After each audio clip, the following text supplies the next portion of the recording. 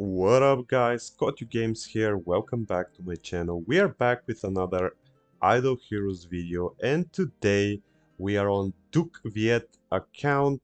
He's a fellow guildmate from the Unicorns. I have a couple of my alternative accounts here.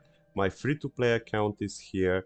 Pretty cool guild with a lot of cool people. So he asked me if we can help him out with Light Seal Land today. He's stuck at the boss wave, Sealand 30, so let's check what heroes he has and also what we're going to use for Sealand. I've already made some changes here. DTV 8.4 million attack. We're going to use skill damage, precision. We're going to try the Gilded Purple Fan. All damage dealt, crit damage reduction. If that doesn't work, we can throw in one Splendid Crown. Again, Balanced Strike. We're going to use skill damage, damage reduction, and crit damage. You can see here level 3 Core of Origin, fully upgraded, fully sublimed DTV with a skin. Pretty cool. We have a couple of tenants. I just wanted to show you the Soul Awakened copies on them. A- attack on Eos. Of course, with the flag, we're going to use her just to drain the energy of the enemy. I forgot to show you the copy on DTV. We have A- attack, again 6000 attack, skill damage, crit damage, pretty good copy. We're going to throw in ATD as well, B plus copy, almost 5000 attack, not bad. Again, flag with attack enables. We had to regress, we had to take the Stellar Shards from Star Queen Halora and we've put them on Vulcan. This way we can buff the attack on our DTV again with a flag, and we have Azrael with a B plus again. Pretty cool copies, and in general it is a pretty cool account. Let's check the guild tech. Let's go in our guild now. He's still working on the warrior. Note he's missing only 2 points here in the immortal roar. That's fine. And he's still working on the mage, ranger, assassin, and priest tech. That's fine. Let's check also treasure train. What do we have? I think he has a lot of treasures. Yep. So HP 6% fixed attack, 150k fixed HP, 17 million, and 4% attack. Pretty good. Let's check also the star spawns.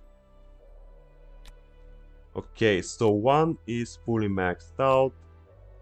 Okay, pretty good. And he's still working on the light.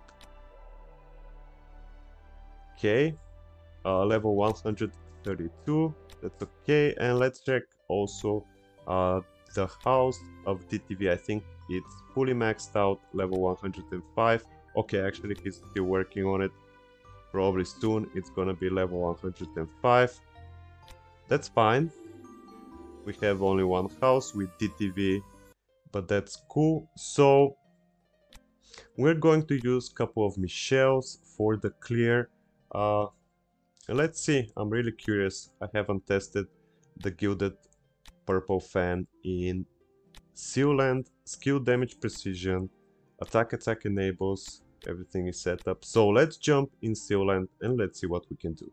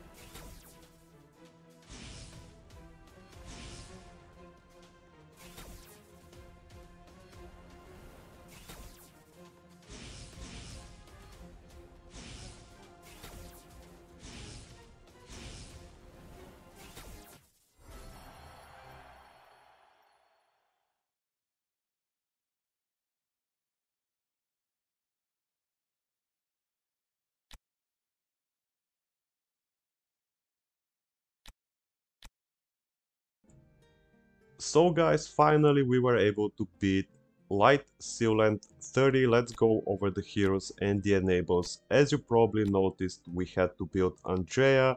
He's buffing the holy damage of our heroes, and also he's reducing the DR of the front row of the enemy team. So if you're pushing Light Sealant, you can build a 10-star Andrea. He's helping a lot. Let's go over DTV.